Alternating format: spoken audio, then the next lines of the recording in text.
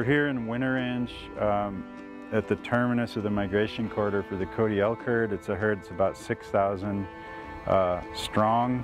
Most of the herd's migratory, and they make one of the longest migrations of elk that we know about in the lower 48 states.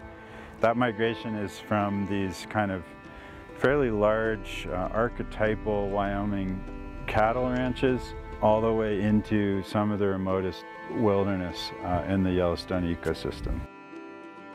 The things that's important to understand is these huge migrating herds of ungulates bring challenges for people who are trying to make a living or manage property using livestock grazing.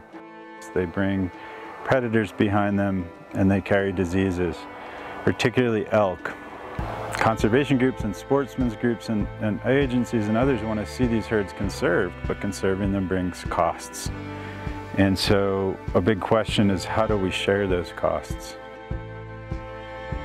If you're 50% over the elk goal for population and there's more elk, they're harming you. There's many, many more here than there used to be.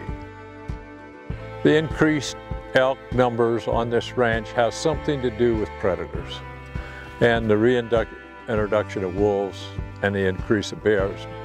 I think they come here to seek a safe place in the lower country. They're moving them down here during the brucellosis transfer time. If you get one cow infected, your entire herd is quarantined and you lose substantial marketing opportunities. In our ranching operations, we deal with the game and fish almost daily. We've had a good relationship with them for a long time. When Eric was added here as Bighorn Basin Brucellosis biologist, that was a great step forward, and so we just started working with him. He's a breath of fresh air. So brucellosis is a bacterial disease caused by Brucella abortus and was first found in livestock. And through the U.S. government's brucellosis eradication program started in the 1930s, as well as pasteurization, the disease was essentially eliminated from livestock, and the disease concerns in humans were also effectively eliminated. Now, the disease was ultimately found in elk and bison in the Greater Yellowstone Ecosystem, and over time we've seen an increased spillover from elk, particularly elk and bison, into livestock. Keeping the population at objective is one of the best things that we can do for trying to prevent spread to other areas.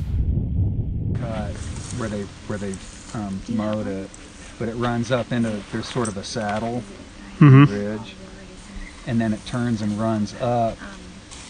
There's a little bit of pole top that's up on top. You can just barely make it out, but it keeps running up along the top of the ridge and just continues on to the west.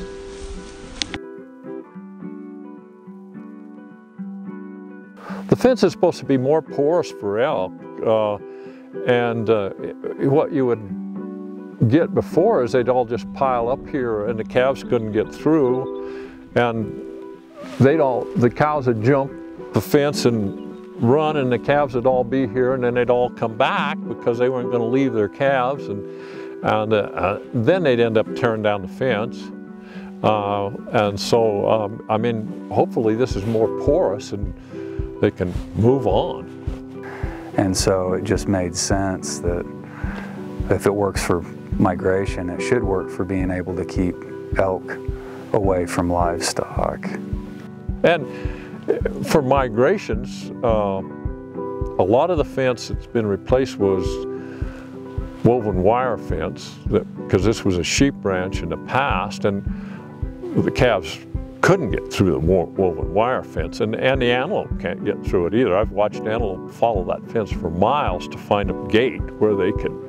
And there's a pretty substantial antelope migration here too. The funding sources for the project were provided primarily through the NRCS and through the Nature Conservancy. and the BLM, their sections, all the fence that's through them, all the materials, they pay for all that. I know the Maichak Conservation District. I know Roy Carhew at the NRCS, and these guys just kind of took the ball and did it. Well, I've been doing this 50 years, and when I first started, it was pretty antagonistic, and I just felt that I needed to get along with these people. What's so important generally about the idea of partnership is we have sort of conservation groups and sportsmen's groups who want to see these abundant wildlife being able to move freely on the landscape, and so it's very logical that those costs are shared, or that those costs are covered by the folks who want to see those wildlife persist.